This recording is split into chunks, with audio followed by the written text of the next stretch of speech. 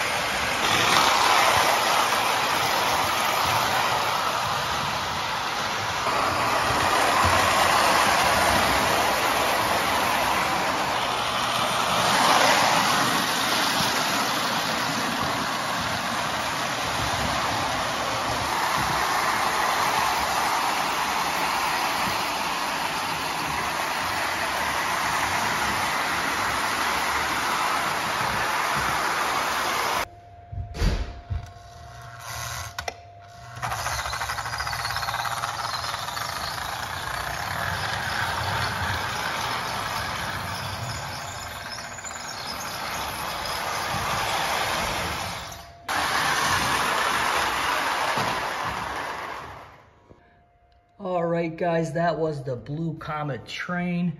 Absolutely beautiful color. Probably one of my favorite Lionel colorways and train sets.